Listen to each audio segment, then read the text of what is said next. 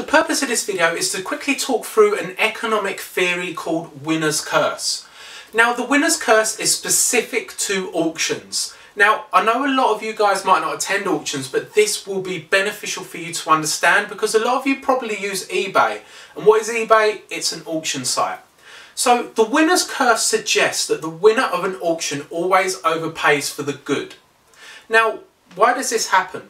Well, if we envisage an auction room and there's lots of private bidders and there's an item on display that a lot of people are interested in buying, every single bidder has got his own valuation of that item.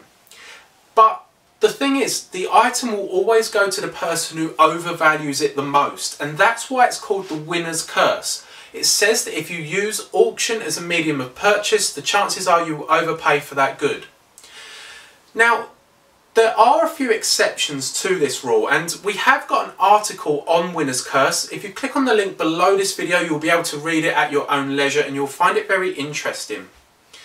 Now, the theory suggests that when you've got a room full of people with their own valuations, most of the time, unless they're making big mistakes, the true value of that item will be somewhere in the middle. There's going to be people that undervalue the item and overvalue it. The true value will be around the midway. Now, there are probably people that have won things on eBay and they've paid a lot less than what the item's actually worth. And you might think, well, how does the winner's curse work then?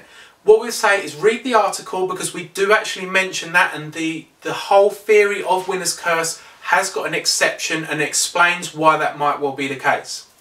There is a strategy on the article called shaded bids, which is something that economists say you should use in order to compensate against the winner's curse.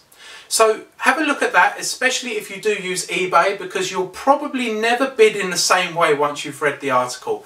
Thank you for your time.